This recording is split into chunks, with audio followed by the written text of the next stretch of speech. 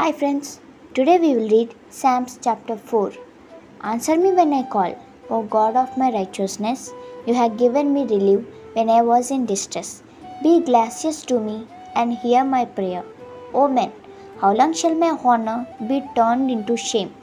How long will you love vain words and seek after lies? But know that the Lord has set apart the godly for himself. The Lord hears when I call to him. Be angry and do not sin. Ponder on your own hearts on your beds and be silent. Offer right sacrifices and put your trust in the Lord. There are many who say, Who will show us some good? Lift up the light on your face upon us, O Lord. You have put more joy in the heart that they have when they gain and wine around. In peace I will both lie down and sleep. For you alone, O Lord, make me dwell in safety. Thank you, friends. Friends, like, share, subscribe. God bless you.